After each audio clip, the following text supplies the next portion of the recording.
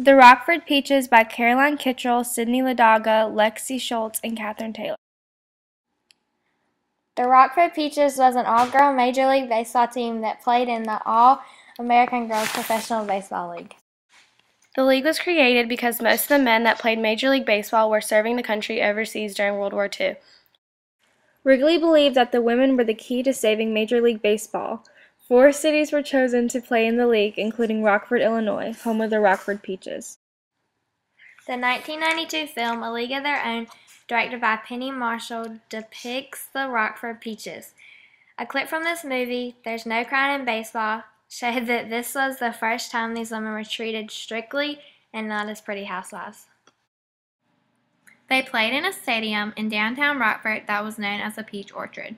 This stadium was only home to the Rockford Peaches during the existence of the league. The first year the Peaches played, they weren't very good. They had a record of 35 wins and 57 losses.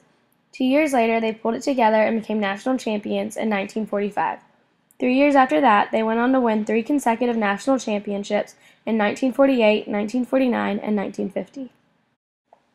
The team roster for the original Rockford Peaches, who played in 1943, is Marjorie Peters, Muriel Coben, Mary Pratt, Olive Little, Helen Nelson, Dorothy Green, Mildred Warwick, Eileen Burmeister, Dorothy Kamenchik, Gladys Davis, Irene Runk, Betty Jane Fritz, Marjorie Hood, Bereth Malene, and Betty Jane Moksinski.